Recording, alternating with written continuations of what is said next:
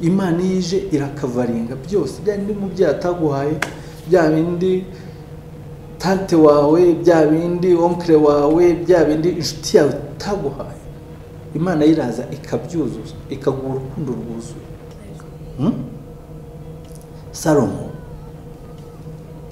Imana mugete nsaba cyo ushaka ndakiguha. Salomo asaba Imana neza uretse iki ubuntu bw'Imana. Uriya mwana abapfuye mu maso y'uriya mubyeyi yamuhawe nk'inshingano ngo amwiteho uriya mwana ntazapfa. Uriya mwana akurire mu mbuto z'urukundo. Mu bintu nemezanya n'umutima wanjye yuko Imana yantumye kwihamiriza ndi umwe mu ntwaro nzemera Imana ikankoresha kugira ngo ndwanye divorce. Uzirinda abagore y'abagore kujya mu bagore utarageza igihe ntabwo ari imico myiza. Urumva umuti nyamuto ushobora guha umuntu ubwira umuntu ngo shaka Imana.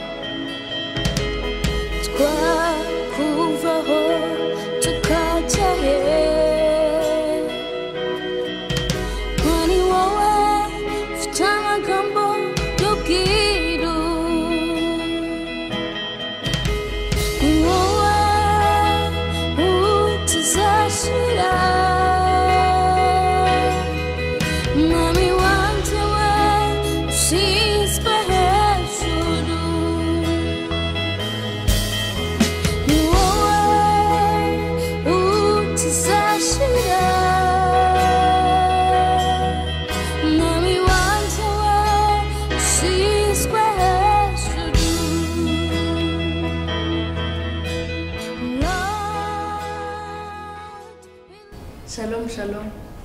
Ubuhamya bwawe ni burebure kandi harimo inyigisho nyinshi cyane kuko harimo uko wagiye ubyitwaramo ariko hanagaruka mbaza ikindi kibazo. Ese mu buzima wagiye ucamo harimo uruhande rw'umuryango ugomba gufata abana navuga b'imfubyi cyangwa se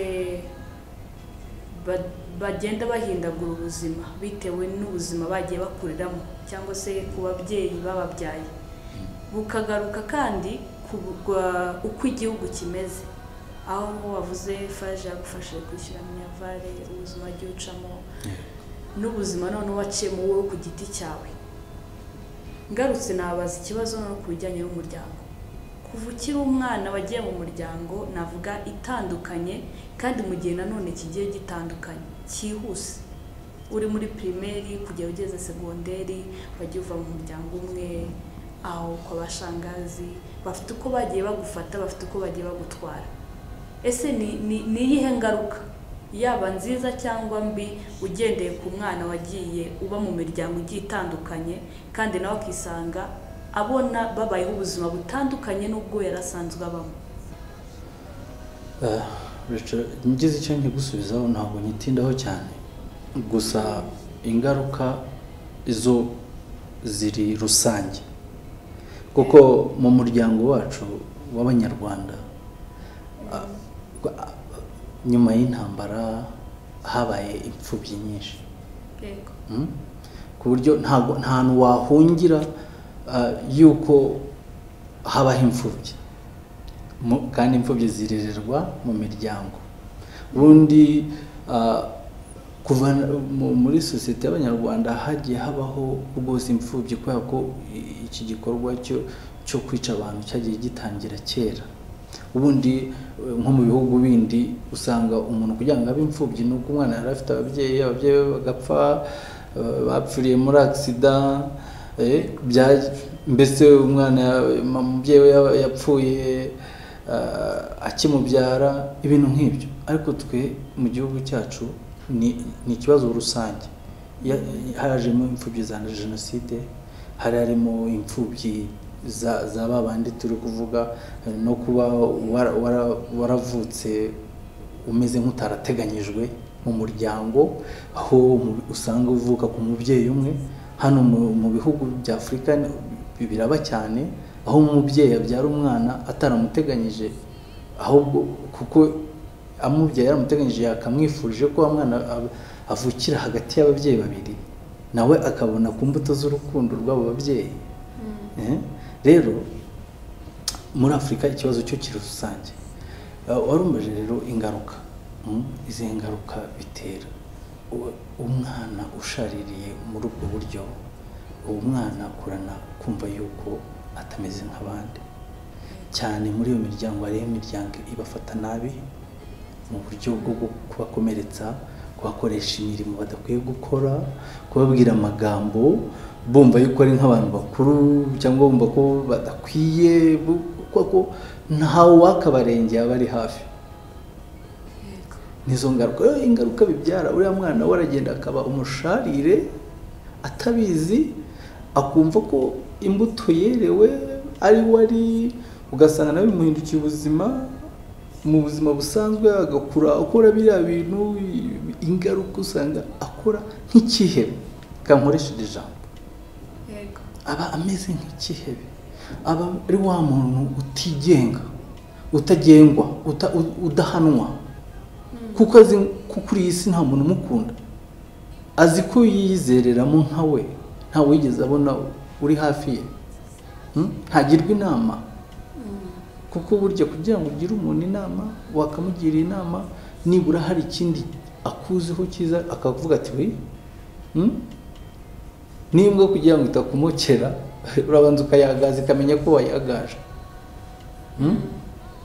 ikavuga ngo uyu muntu ni inshuti yanjye, ikakumenya kugutandukanya. So ni ibintu biri simple. Uriya mwana rero utabonye ikintu kiza, ntabwo yakexpectinga no kugirwa inama ngo za nama zizagira icyo zimuhindura mu buzima. Ni ibikomere mu bikomere bikabyara ingaruka rero nyinshi, arizo ingaruka zo kunywa itabi, ingaruka zo kujya mu bagore, ingaruka zo kujya mu magurupe mabi, kwifatanya n'abana babi, guvanga imico, akumva yuko aho mu buryo yakuzemo nta nshuti afite, inshuti yajya gukora inshuti ze, akumva ko inshuti bakoranye bya bindi bibi arizo nshuti ze nyashuti. So bya bintu nk'uko twatangiye tubivuga, ni ikintu kimwe kiyongeraho ikindi, bikaba bibiri, bikaba bitatu, bikabyara bombe. Yego, noneho tukiri aho, hari umuryango wa mbere wagiyemo, biba ngombwa ko uvamo ujya mu wundi wa kabiri, uvamo nawe ujya mu wundi. Utinze gato ku bijyanye n'imico, buri rugo rufite ibyo rugenderaho cyangwa se uko bayobora abana babyaye. Urwa kabiri rufite nayo iyindi mico yabo yihariye. Ese we ni iyihe mico ushobora guhagarika avuga ngo iyi nayitewe nuko nagiye mu miryango itandukanye, kuko yamfashe bitandukanye, hari ibyo nabigiyeho bigiye bitandukanye, nko kuri iyi saha ni nk'iyihe mico ushobora kuvuga ngo nayikuye aha n'aha n'aha, wenda iyo ngirirwa ubuntu sinyigemo, sinjye muri iyi miryango runaka, si ngombwa kuyivuga. Ariko nanone hari imico bamwe mu bana bagiye babaho ubwo buzima, bagenda bavuga ngo uyu muryango kuba narawugezemo ni imico mfite, ni hano nyikesha.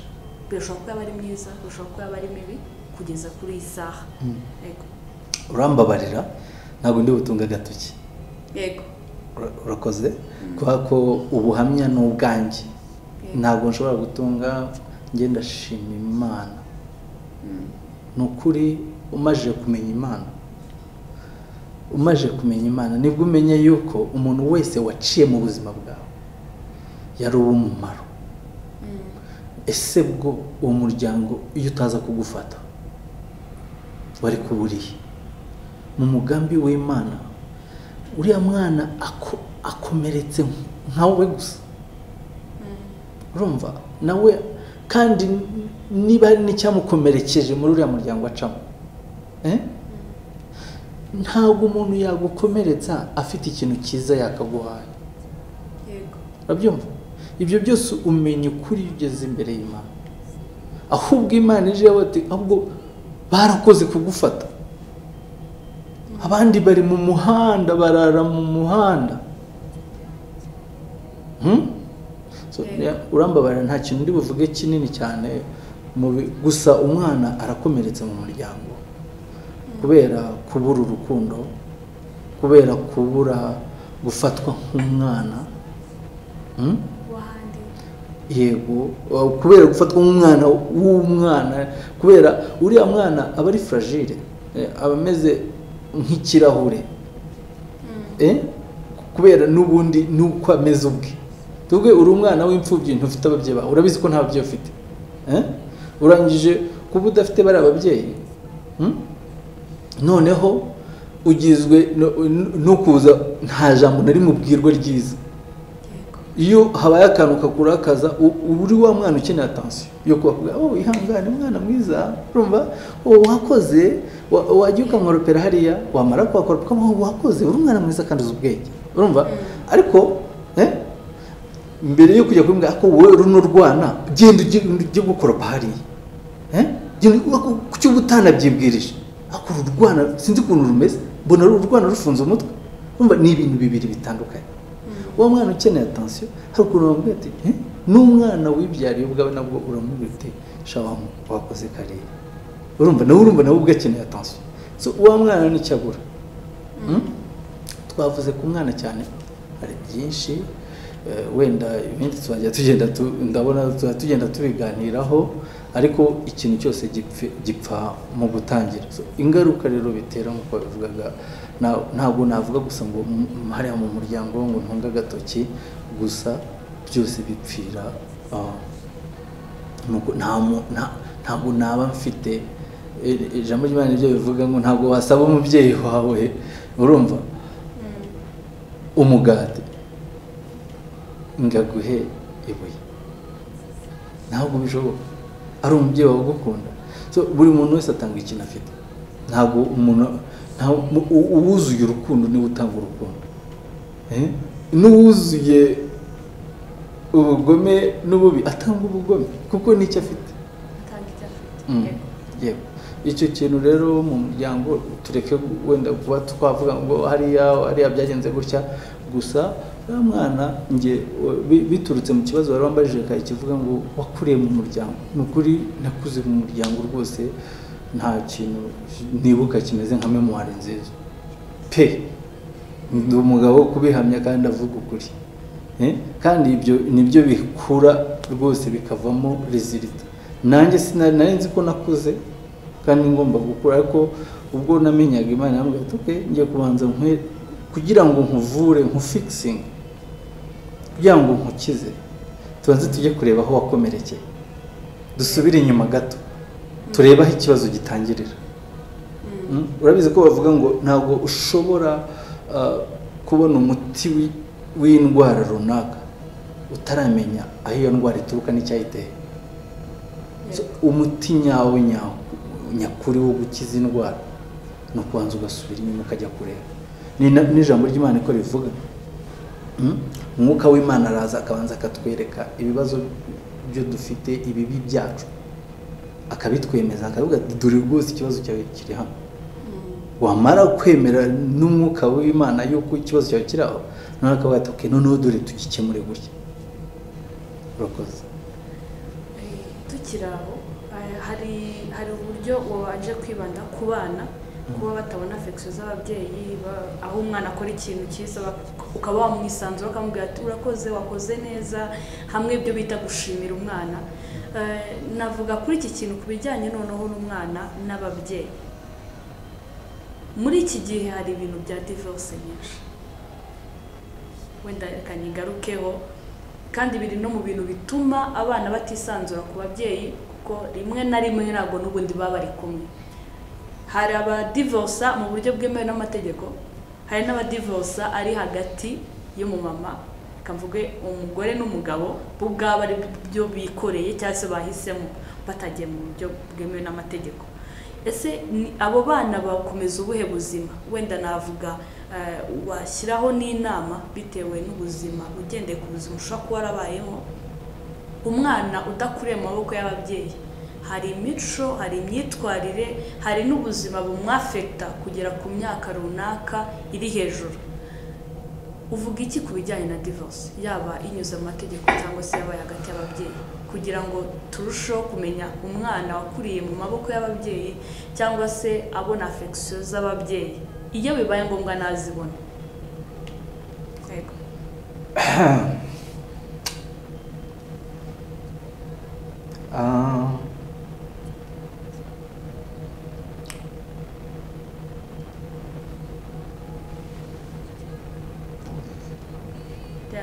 Urambabarira ngende emotionel cyane, sibyo?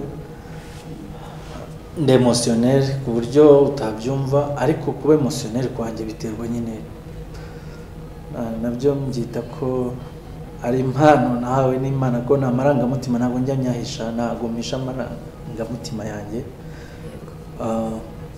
Umbarije ku kibazo kijyanye na divorce, mu bintu mpagaze imbere yawe, mu bintu nemezanya n'umutima wanjye yuko Imana yantumye kwihamiriza, ndi umwe mu ntwaro nzemera Imana ikankoresha kugira ngo ndwanye divorce. Yego. Nubwo Imana nayo ubwayo itayemera, ako ndi intwaro Imana yicuriye kugira ngo ndwanye divorce mu buryo bwose bushoboka bw'ubumana. Abantu bamenye yuko divorce atari umugambi w'Imana. Divorce ntabwo ari umugambi w'Imana. Divorce ni umugambi wa shitani. Divorce iza igafata umugabo n'umugore ikabatandukanya. Imana yaravuze ngo aba bantu bazatandukanywa n'urupfu. Igafata umugabo n'umugore ikamukuramo ubwenge butuma atekereza ukuri.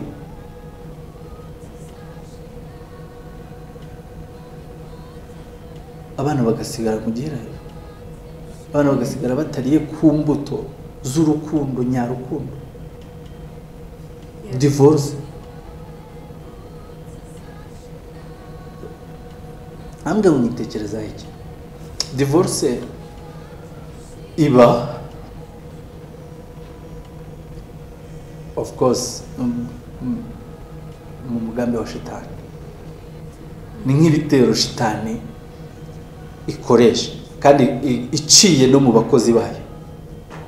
Iciye he? No mu bakozi bayo. Ikindi, divorce ibaho cyane ahatari urukundo. Umvisha Rachel, divorce ntabwo ari umugambi w'Imana, ahubwo ni umugambi wa shitani ushyirwa mu bikorwa ukanasohozwa n'abantu bumvira shitani. Aho ngiye nteye intambwe ya mbere ngiye gukora kino kintu. Urumva?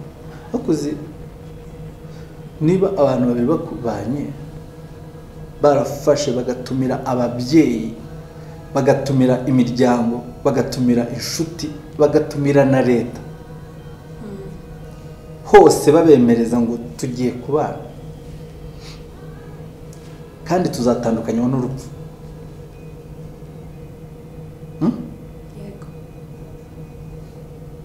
Wambwira ute ba bantu bakuru bagiye gutandukana yuko uri ari umugambi w'Imana? Oya, ntabwo ari umugambi w'Imana. Rero nkabamagaze mvuga nti ingaruka za divorce kuri bariya bantu, cyambere uba wishuriye mwana. Abapfuye rwose, abapfuye uretse ubuntu bw'Imana, reka mvuge ka uretse iki ubuntu bw'Imana. Uriya mwana abapfuye mu maso y'uriya mubyeyi yamuhawe nk'inshingano ngo amwiteho uriya mwana ntazapfe, uriya mwana akurire mu mbuto z'urukundo. Ariko uriya mubyeyi yahisemo kwica uriya mwana mu buryo bw'urukundo. Uriya mwana kugira ngo azongere abeho ni inyungu zonyine z'umugambi w'Imana, kuko Imana ituga ngo niwe mubyeyi w'ababyeyi. Aho ababyeyi bacu batari, aho inshuti zacu zitari, niho honyine tubona Imana. Imana yije irakavaringa byose, bya bindi umubyeyi ataguhaye, bya bindi tante wawe, bya bindi onkle wawe, bya bindi inshuti yawe itaguhaye, Imana yiraza ikabyuzuza, ikaguha urukundo rwuzuye.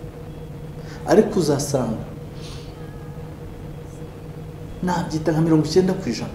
Umwana wakuze mu mbuto z'urukundo abona ababyeyi be bakundana, uwo mwana iyo akuze nawe birakunda, nawe arakunda umugore we kandi agakunda neza. Kumenya ukuri nicyo kintu cya mbere. Kumenya ukuri nicyo kintu cya mbere. Uramubwiye ngo uriya mwana divorce ni imwe mu ntwaro shitani ikoresha kugira ngo yice umuryango. Ariko Imana ishimwe ko natwe turi imwe mu ntwaro Imana yikoreye kugira ngo tuzisenye. Tugana ku musozo, ni nk'ihe nama wagira, kuko urebye ubuzima wagiye ucamo, ni ibintu akenshi wagiye ukuriramo, ibyo wabonesheje amaso yawe, ibyo wabonye bigukikije, ni nk'ihe nama ushobora kugira ababyeyi?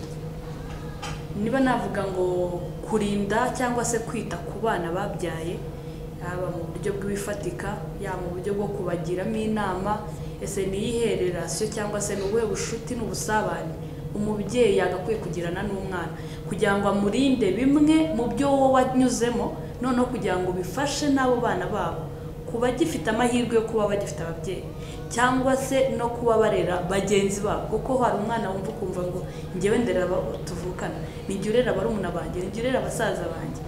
Ese ni ubuhe buzima cyangwa se ni ihe nama wabagira kugira ngo bise nkaho bibarinda uwo ari umubyeyi amenye uko akontorora umwana we ku myaka runaka ageze, ndetse n'umwana urera mugenzi we amenye uko arera barumuna be, kugira ngo bimwe mu byo wanyuzemo nabo batazisanga bari kubinyuramo.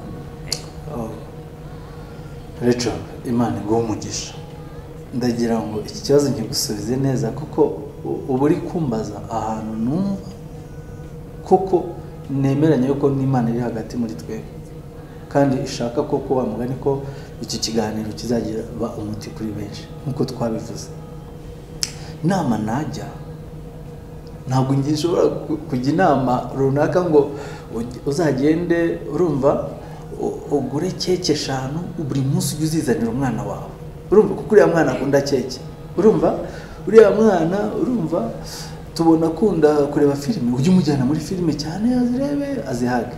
Gusa nshaka kubwira ngo uriya mwana azuba umubyeyi we nk'uko ijambo ry'Imana ribivuga, nibwo uriya mwana azabona amahoro. Uzumvire so na nyina, niko ijambo ry'Imana rivuga. Sorry. Uzumvire iso na nyina, nurangiza ukunde mwene so nkuko wikunda. Iryo ni itegeko ry'Imana riruta andi mategeko yose, ni principle yoroshye utagiye kuyicagagura, ariko ishobora kujya mu buzima bwawe wayitoza umunsi ku munsi ikaguhindukira ubuzima. Umwana wese ategekwa kumvira. Iyo witoje kumvira, ntabwo ari ukumvira iso na nyoko gusa, ushobora no kumvira umuyobozi wawe mu kazi, ushobora no kumvira umuyobozi muri class, ushobora no kumvira umuntu wese ugufite mu nshingano hejuru yawe gatoya. Ibintu ndi kugusangiza ntabwo nakubwira ngo mbere yuko menya Imana nari mbifite. Na gakeya umuntu yari afite ni twatundi umwana, uwo mwana w'imfubyi nyine agenda yitorera, warebye amafilime okay wareba undi muntu kunitwa nanjye ndashaka kumera kuri kuko nta wabigutoje nta wigeze baguhana nimugoroba ngo bana bacu rero ngo mujye mugira burya nukugenda witorera kuko uri imfubyi ndakubwiza ukuri ndi umugabo wo kubihamya ntabwo nigeze mpagarara na rimwe ngo wenda ngo twicara ahantu muri iyo miryango narirwagamo ngo niba uri umuntu abwiye ngo rero ngo umwana wawe uzajya witonda gutya uzirinda abagore burya abagore kujya mu bagore utarageza igihe ntabwo ari imico myiza urumva ntabyo umuntu azi shaka uwo mwana we uzitonde ntukajye mu biyobyabwenge warumwe inama kinajya reka nyigusubize nk'uko Imana ibyifuza njyewe nkugira inama nshobora kugusubiza nka Francis njyewe nkubwiye ngo ugenda ukore kimwe nshobora kugusubiza nka Francis ahubwo reka ngira inama umubyeyi n'umwana ni kimwe mu bintu Imana yampaye ngo nanjye nzatanga njyewe ntabwo nshobora ubwanjye kwigira inama urabyumva njye ntabwo nshobora ubwanjye kwigira inama njye nta nubwo nshobora kuvuga ngo ngiye gukora kino kintu ahubwo umuti nyamuti ushoboka umuti nyamuti ushoboka ushobora guha umuntu ubwira umuntu ngo shaka Imana shaka iki shaka Imana umuntu wenyine washatse Imana iyo ayibonye Imana imwereka icyo gukora Imana imwereka icyo kudakora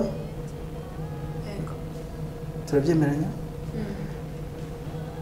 bakakanyumbaje ngo rero ngo ngugire Imana amahame y'Imana ni ukuva mu byaha n'ibisa nabyo ikagufasha ikaguherekeza kugeza aho usanze bya bindi byari imitwaro bikuremereye byitwa ikibazo yaba kuri sosiyete yaba mu mikurire yawe yaba ahantu hose bitakiri ikibazo Salomo Imana yamubwiye ati nsaba icyo ushaka ndakiguha Salomo asaba Imana neza asaba Imana ubwenge iyo ushatse Imana ukayisaba neza iguha neza ndabyumva nujya uriya muntu rero ntabwo nkubwiye aka kanya ngo wowe ngo ugenda uve ku itabi ngo ugenda uve ureke kujya mu busambanyi wowe se nkawe wabibasha uretse Imana yonyine yagubasha kubigukuraho nibwo buhamya bwanjye ntabwo nigeze nikura ku itabi nanyweye imyaka 19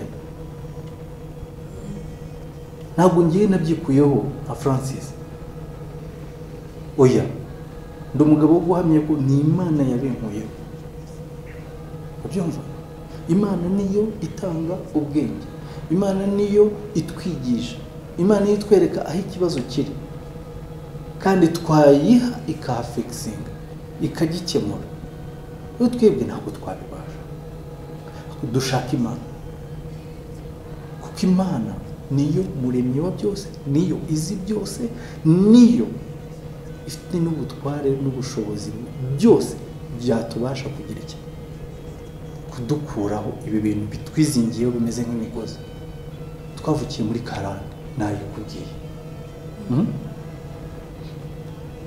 tuvutse turi ibitutsi dukuze turi ibitutsi dukuze tubona ububata ingeso zitari nziza zitari ingeso z'abantu bazi Imana tumaje gukura natwe dukoze nkabyo ubikoze utabizi ubibaye mutabizi nawe ntuzi impamvu birimo ntuzi n'ukuntu byisanzemo kugeza aho ubonye ingaruka zabyo ukabona itabi ryarakwangije usigaye usa n'itabi koko ukabona kubera uko wakuze ni wowe umunyamujinya wa mbere iyo uvuze uratonga iyo usohoye ijambo ryishwanyaguza umuntu kuko ntabwo uzi icyo gukora gikwiye.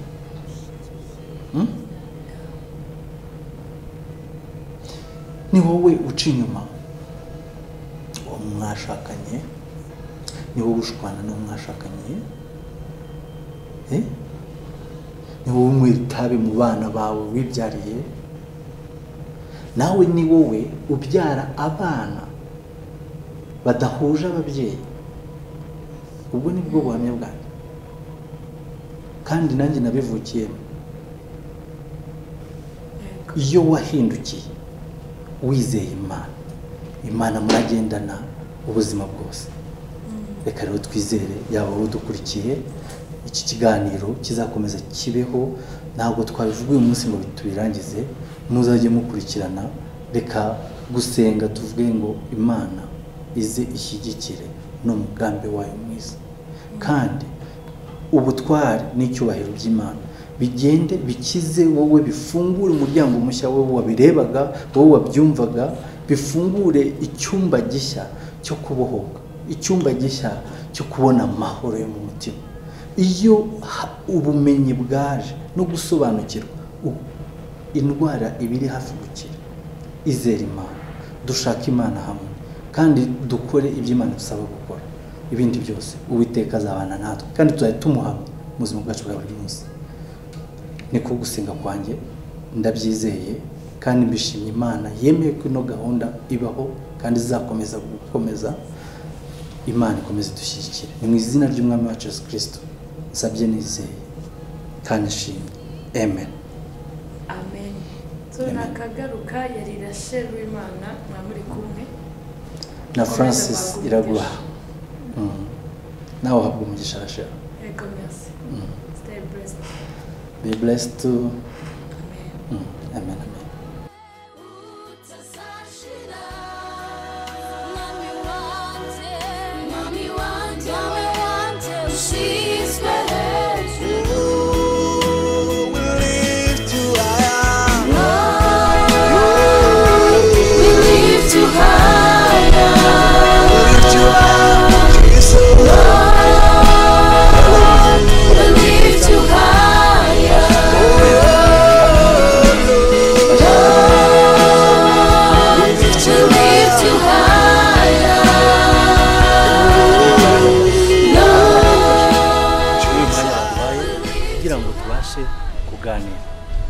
Ibi bintu bizajya bihoraho, ubutaha muraritse kuzakwereka ikindi kintu gishya, kandi nizere ko nawe wanezerewe. Njyaho muri kubibona nta kuntu twahamya ibyiza Imana yadukoreye tutanagaragaza n'ubwiza bw'igihugu cyacu n'ubwiza bw'iby'iwacu.